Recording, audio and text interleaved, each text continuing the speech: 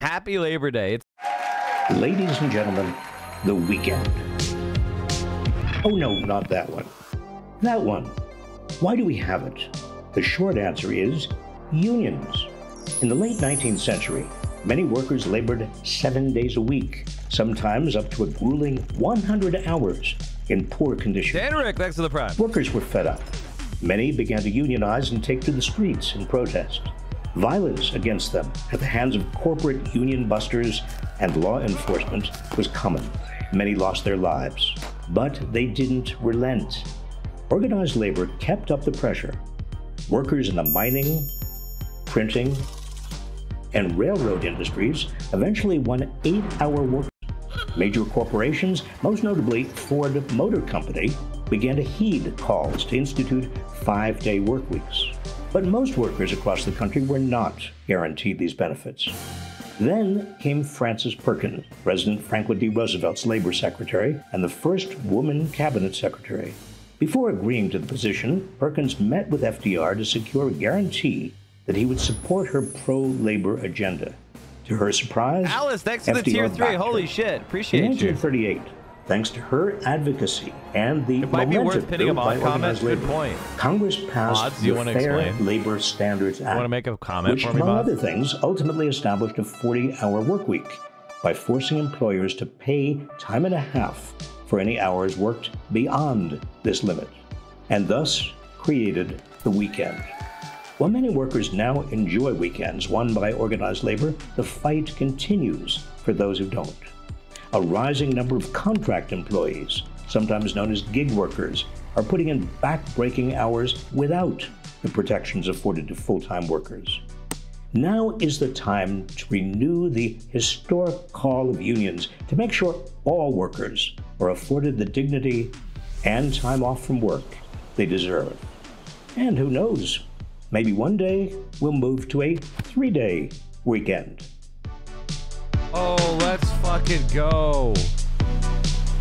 We need a 3-day week. Oh my God, can you imagine how much better life would be with a 3-day weekend? What the fuck? Leaving on Thursday, you get done with work, you fly on Thursday, you arrive Thursday night, you wake up, you go to bed, you wake up, it's Friday, you're on your you can have like vacations. Not taking any time off. You could just do like really cool weekend trips. Because like the whole like Friday traveling to Saturday, that's you know, you don't have enough time. You have to get ready to leave on Sunday. It sucks. I do time theft Fridays. I got 3-day weekends anyway. Oh no. Don't type shit like that on your computer. I have mad respect for the labor movement that got us what we have. You should. They're amazing. Even the libs are starting to admit it. Labor Day weekend is upon us, and what a summer it has been for American labor. The summer of strikes has affected everyone from delivery workers and Amazon workers to Hollywood writers and actors, and the Biden administration is now rolling out a proposed change that could affect millions more workers. Right now, people who make less than $35,500 a year are eligible for overtime pay if they work more than 40 hours a week. The Labor Department wants to extend the threshold for eligibility. Oh, God, yeah. I forgot to even mention this. They're doing the overtime change that even if you're not paid hourly right now, if you're paid less than 55 hours or 55,000 per year and they try to make you work more than 40 hours a week, they will need to pay you overtime, even if you're on salary. This is a huge change. Another really good change. I think it should be 80,000 per year, but it's fine. It's, you know, it's a big boost. Very good change, a very positive change. And this is the type of stuff that I am glad to see Biden finally doing. I could say, wow, he's not that bad. Look, he's doing a thing. We're doing the negotiation for 10 drugs. Oh my God, 10. You have the restoration of the Joy Silk Doctrine and the National Labor Relations Board, which means that union busting is disgusting. And if you do it, you will get automatically declared union organization success. And then you have this to boost the number of people that are covered by overtime rules. So these are all incredibly positive developments. And I am very happy to be able to show you some W's, even if they are on the small side. There's one thing that I want to say. Savor your victories, because life sucks. And when you get a W, celebrate, because it makes your enemies discouraged and you rejoicing, and it rallies your morale. Savor victories, but be the mouse. When they give you a cookie, ask for a glass of milk, but still enjoy that fucking cookie. We are fighting. The left is fighting for like actual change. Time to workers who make less than $55,000 a year. That would add about 3.6 million more workers to the mix. With unemployment at a decades low rate of 3.5%, the Biden administration touting 13.4 million jobs created in his term thus far, it appears that things may be looking a little brighter for the average American worker. Joining us now is Independent Senator Bernie Sanders of Vermont, chairman of the Health, Education, Labor, and Pensions Committee. Senator, it's good to see you. Thank you for being with us. I did that setup to sort of ask you, because labor and the worker is central to the things that you think about the state of the American worker right now. We are in a summer of strikes. There are a whole lot of Americans who are on the picket lines right now. There's one big strike at UPS that was averted. American Airlines pilots have voted overwhelmingly to authorize a strike if they don't come to a deal with the airline. Where are we right now, in your opinion, with labor in America? Well, I think what's going on now, Ali, is that workers are catching on to the fact that in America, we see an unprecedented level of corporate greed. In company after company, we're seeing record-breaking profits. We're seeing more income and wealth inequality than we've ever seen in the history of this country. And yet today, the average American worker in real inflation accounted for dollars actually is earning less than he or she did 50 years ago. So workers are saying, you know what? Hey, maybe in this economy, we deserve a fair shake, and we're going to stand up and fight for it. And I think what the Teamsters did in their contract negotiations with UPS, great step forward. They stood up. They were prepared to strike. They told UPS, which is making billions of profits, you know what, treat us like good, decent human beings.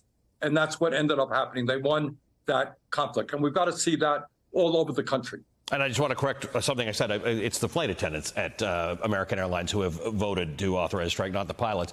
But yeah, you're right. When I spoke to the head of the Teamsters and I said, you know, UPS is a big part of American GDP. Are you worried that a strike can have an impact on it? And he said to me straight up, he said, it is what it is. If we go on strike and a big chunk comes out of American GDP, we have to do what we have to do.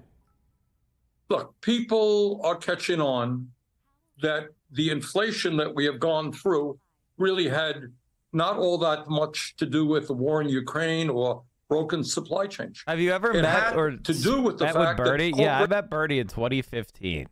What's called Keystone Progress, which is a annual meeting of left-wing and socialist groups in Harrisburg. And, you know, usually we have we have some left-wing leaders come in. It's kind of a networking and, you know, best practices sharing opportunity. And then Bernie was the Keystone speaker in 2015. Before his, like, presidential announcement. Corporation after corporation, whether it's the oil industry, whether it's the food industry, whether it's those people who own large amounts of housing, raising their prices and making huge amounts of money. So I think workers are organizing. They want to join unions. When they're in a union, they're fighting for a decent contract, and that's the right thing to do. And what I would say to you, Ali, in terms of the campaign that's coming, we've got to ask ourselves a very simple question. How does it happen that somebody like Donald Trump, who has been impeached twice, indicted 4 times, is a pathological liar, and I think most Americans understand is corrupt? You know what? He's running even to Biden in the polls. Mm-hmm. What's that about? What is and that what's about? What's that about, to my mind, is you got millions of working class people out there who say, you know, I understand Trump is a phony, but he claims at least to be standing for us. Who cares about us? And what we have got to do, what the Democrats have got to do, is begin to engage in class politics. to understand that we've been in a class war now for But Bernie, decades. that's helping Republicans by asking Biden to do something. It's very funny that the moment that I had a whole bunch of libs yelling at me because I said exactly this. I said exactly this. And I said, if you don't do this, then people are going to vote for Cornel West, or they're not going to show up, or they're going to be lured by Trump's lies. You've got to have a real strong platform. And we've got to do what Bernie is saying. The Republicans are fucking bad. It's time to make a stand. 70% of people don't like Republicans. Why are you appealing to the 30% of people that do? Fuck those people. Appeal to normal people. And the wrong class is winning. And here, Chad, I want to show you an example of class warfare from yesterday. Hong Kong is building public housing on a golf course and a snub to the old elite. What's the old elite? The British colonial elite and their collaborators. The government is pressing ahead with plans to take back the land despite loud opposition from wealthy golf club members, underscoring the gravity of Hong Kong's housing problem. The decision to build on the golf course reflects how old business elites in Hong Kong are losing political sway as more staunchly pro-Beijing loyalists gain ground. Hong Kong's government will be taking back a large chunk of an exclusive golf course near the border with mainland China to build much-needed public housing, a move that has provoked an unusual schism between the city's political class and its powerful business elite. Oh, are the business elites mad their golfy course is getting taken? Another Chinese W. Some 32 hectares, or 79 acres, of land from the Fanling golf course will be resumed on Friday to build 12,000 apartments a day after the Hong Kong Golf Club's current lease expires. Swath of land known as the Old Course was built in 1911 and is the oldest 18-hole course in Greater China. Members pay an entrance fee of 400,000 Hong Kong dollars, 51,000 to join, and some have been vocal in their opposition to the redevelopment plan, citing ecological, commercial, and social reasons. Oh, look at how they can make the fucking wokest arguments to keep their golf course. The government's insistence on pressing ahead despite objections from the elite reflects the urgency it faces in resolving social issues like housing, with Hong Kong persistently ranking as the most unaffordable housing market in the world. Beijing directly exhorted local officials to fix the problems in the aftermath of the mass protests that rocked the city in 2019, demanding that Hong Kong get rid of so-called cage homes or subdivided apartments by 2049. When Beijing's top official for the city visited in April, he didn't meet with the Real Estate Developers Association, which represents the richest families, raising questions of whether the interests of the wealthy clans are even a major concern to the... Oh my God! This is why you read the business press. This is why you read... They don't even care about the richest real estate developers! This is a government that particularly wants to build its foundation on the grassroots, said Carlos Liu, head of the Department of Government and Public Administration at the Chinese University of Hong Kong. It wants to show to the central government that has the ability to solve livelihood issues. The government first introduced the idea to take back the golf course in 2019. One advantage of the plan is that building on government-owned land avoids problems that would arise from clearing and rehousing existing residents on private land. The idea of redeveloping golf courses into housing is much more mature in Singapore, where the government laid out a plan in 2014 for how it would balance the need for housing with golfing. Last year, a golf club moved out of its original site when the lease expired to make way for public homes. The city-state also recently halted horse racing in order to redevelop the race course to meet housing needs. In recent months, the government has held public hearings to solicit views. Li Ning, the son-in-law of Hong Kong's fourth richest person, Li Xiaoqi, attended one such event in June to oppose the plan on the grounds that it would harm the development of golf in Hong Kong. In a document, oh wow, 14,000 apartments or developing the golf in Hong Kong. What? The view is echoed by Alan Zeman, a Canadian businessman who... Chat, there's only two things that matter in this world. Are you a proletarian or a bourgeoisie? That's it. A Canadian businessman who became a Chinese citizen is best known for developing Hong Kong's nightlife. Zeman argued that shrinking the golf course at the heart of the it hits at the heart the way business is done in the city. A lot of deals are done on the golf course all over the world for business people. It is wrong in today's climate to take back the golf course. He added, at a time when Hong Kong desperately wants to attract business and people from overseas. Opposition comes from the inner circle of Hong Kong leader John Lee. Lawmaker Regina Ip, who is also the convener of the cabinet, wrote in the social media post in July that the plan severely impacts the development of local golf sports and creates social divisions, pitting golf enthusiasts against the rest of society. Oh, are golf enthusiasts again? Well, then stop opposing public housing. While the golf course will be returned as planned on September 1st, its timeline could be affected by a judicial review launched by the Hong Kong Golf Club against the government's environmental impact assessment that conditionally greenlit the proposed construction. The court has suspended the assessment while it waits for a court ruling without approval of which the government cannot start building. To address the acute housing problem, the government is obliged to take forward land supply projects as vigorously as we can, the Development Bureau said in a statement. Zi Lushan, deputy director at nonprofit Society for Community Organizations, said that it is imperative that the new homes on the golf course are built. The current wait time for a public housing unit is 5.3 years as the end of March, according to government data, with 130,100 people in line. Many of them are living in dire conditions, he added. The line will only get bigger without those 12,000 units, she said. China! I hate golf so much, such a wasteful sport. Listen, I think that I'll be a centrist on this. I think some amount of golf courses are fine, but they should be in places where they're not disrupting the rest of society. Put them in rural areas. Put them in undeveloped areas. Rich people can afford to go and travel to the golf course. It doesn't need to be in the middle of Hong Kong. Okay, okay, Joe.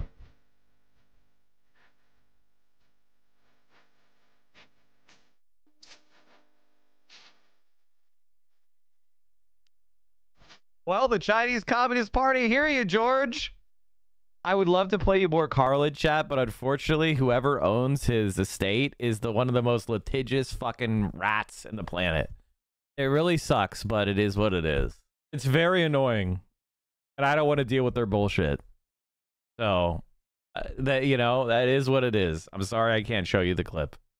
Got to be clear in standing up for the working class of this country, raising the minimum wage, passing labor law legislation, making it easier for workers to join unions, reforming our healthcare system so that we move to a universal healthcare system, not have 85 million uninsured or underinsured, substantially lower the cost of prescription drugs, build the affordable housing that we need. We need to start standing up for the working class, not just the big campaign contributors and the 1%. All right, so you and I have had many talks about the universality of healthcare and why it's so weird that America doesn't have it. We made some people say a very big step, but in the grand scheme of things, a small step with the prescription drug discussion, taking these 10 prescription drugs and allowing Medicare to negotiate for them the same way Costco negotiates for a better price on peanut butter because they're a bulk buyer. And everybody's out there calling it communism and socialist price fixing and all this kind of stuff. It's a little step. It's a meaningful $50 billion step, but it's a little step.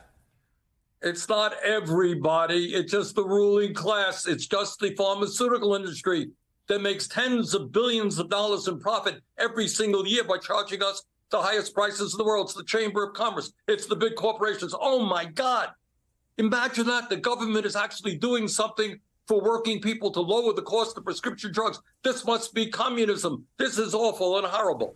All right, 80% of the American people support Medicare negotiating prices. So it's not everybody. Vast majority of the people understand that the pharmaceutical industry is incredibly greedy. But we have got to go further. This, as you indicate, is a very tepid step forward. We're going to bring the legislation in which does something very simple. It says, you know what? In America, we should not be paying 10 times more for the same drugs as Canada or Europeans are paying. We're going to pay the same prices. And I'm sure the industry will go crazy and put all kinds of 30-second ads on TV. But bottom line is, that's what the American people want. Healthcare is the same thing. Our healthcare system is totally broken. It should not be employer-based healthcare. We've got to do, as you and I have chatted about many times, what Canada, what other countries do. We just need a public option. See, this is the thing. Like, obviously, I support Medicare for all, but there's the thing about a public option. If you make what they call a strong public option, it will destroy health insurance industry. So all you need is it'll collapse on its own if we do the strong public option. Okay. Or you could just make sure it's more orderly by doing Medicare for all. But I'm also in favor of doing a strong public option and letting it rot and die. Both of those strategies are fine. I think that Medicare for all would be much more relaxing for everybody and less disruptive. Because I don't want these insurance companies to hang on and fight this with every knife they've got. I'd rather just take them out, you know, quickly and efficiently. But a strong public option does the job too. It's just more disruptive and violent, which, again, I'm okay with. That's why they're scared of the public option. And these insurance companies, they fight the public option the same thing as they do Medicare for all. If you're a person who's like, well, public option is more moderate, that's more reasonable, it doesn't matter to the insurance companies. They fight them as if they're the same thing. Let me see if I can find this. I want to show you an example. It's from 2020. Yeah, I found it. It's been a time for family. A time to be careful, a time to consider our choices, especially our healthcare choices. Some have proposed an idea called the public option. They make it sound great, but here's what they don't tell you. Your taxes would pay for a public option, one that would become this country's third largest government program. Instead, let's let private coverage, Medicare and Medicaid work together to deliver the access all Americans deserve. This is the type of shit that Bernie's talking about. There's even more. Let me see if I can find more. Colorado wanted to do a public option. They fought against it. Healthcare is a human right, not a privilege. We should not be spending $13,000 for every man, woman, and child, while 85 million are uninsured. Right, this is the other one. Every American wants health care they can afford and trust. The public option does the opposite. It's government-controlled health insurance, a one-size-fits-all approach that could raise our payroll taxes by $2,300 and become the third largest government program. Americans want more health care choices and lower costs, and for private coverage to work together with Medicare and Medicaid. Let's build on what's working, not start over. Oh, it's working really well. Like every mom, I care a lot about my family's health care. The new government-controlled health insurance systems politicians are pushing are a real threat to our health care coverage and yours. Medicare for all, Medicare buy-in, and the public option won't lower our health care cost. But these government-controlled proposals could double everyone's income taxes. Paying higher taxes or higher premiums for worse care? It's time to say no to proposals we can't afford. Blatant fucking lies. They spend millions of dollars putting this shit on TV. And notice something, chat. Comments are turned off. Like every mom. Comments are turned off. They know what they are. Every American deserves access to affordable, high-quality health care. But one-size-fits-all government health insurance systems like Medicare for all, Medicare buy-in, and the public option do the opposite. American families would face higher taxes, longer wait times, and lower quality care. They take choice and control away from patients and give it to politicians. We can't afford a one-size-fits-all system. Let's build on what's working and fix what's broken, not start over. So do you notice how everything is the same? Like the health insurance companies attack whether you do Medicare for all or you do a public option or Medicare buy-in. They do this. They attack it the same exact fucking way. In the same exact. It doesn't matter. So you should pick the best policy to push. So Joe Biden's strategy of picking a shittier policy because it's more moderate doesn't work. You should just pick the best policy that gives the best coverage and saves the most money, which is Medicare for all. Duh. Look who funds it. These are health insurance companies and right-wing lobbyists. Ohio Manufacturers Association, Iowa Retail Federation. This is every disgusting, the Farm Bureau of Colorado. What the fuck is this shit? The Black Chamber, the Blue Cross Blue Shield Association. Hey, wait a minute. Blue Cross Blue Shield. Who have I heard that's related to Blue Cross Blue Shield? Huh, Blue Cross Blue Shield, huh? Blue Cross Blue Shield. Gretchen Whitmer was born in August 23rd, 1971 in Lansing, Michigan, the eldest of three children of Sharon H. Sherry Riesing and Richard Whitmer, who were both attorneys. Her father was head of the State Department of Commerce under Governor William Milliken, a Republican, and president of CEO of Blue Cross Blue Shield of Michigan from 1988 to 2006. Huh.